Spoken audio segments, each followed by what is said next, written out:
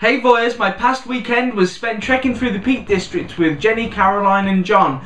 Had an absolutely amazing time. Here's a few video snippets of what we saw.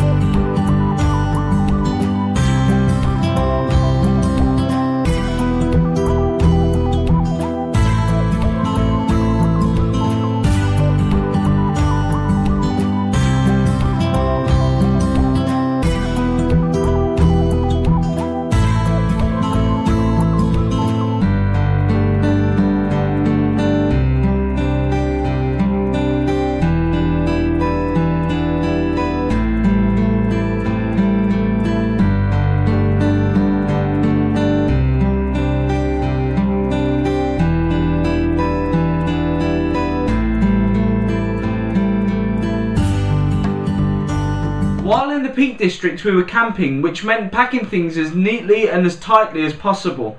But who wants to spend time packing things when you've got such amazing natural beauty to trek through? But I've got a way that you can fold t-shirts neatly and completely flatly in around 2 seconds. I'm going to share this tip with you now, so shh. Pause the video right now. Go grab yourself a t-shirt. Okay voyeurs, you need to put your t-shirt on a flat surface like the floor or a table. You need to turn it sideways onto you with the collar to your left hand side. Now imagine that there's a line going just below the middle of the t-shirt, and about an inch away from you with your right hand pinch both layers. So that's the front layer and the back layer. Now from this moment on, imagine a line going all the way where my hand is indicating across the t-shirt.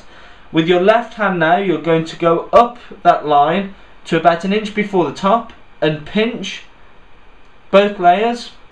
And with this same hand and retaining the pinch, you're going to go behind the right hand and grab an inch or less before the bottom of the t-shirt, like this. And whilst holding all of these pinches, you're going to pull the t-shirt up, uncrossing your hands. You're going to fold it over and fold it down. And once you get up to speed, it looks like this. It's Monday, so it's time for the Weird Weekly question. And this week's Weird Weekly question was submitted by me.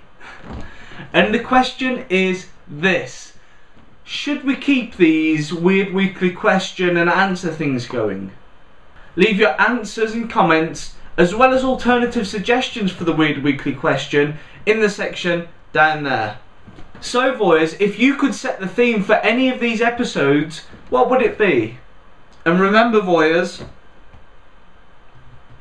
keep it real.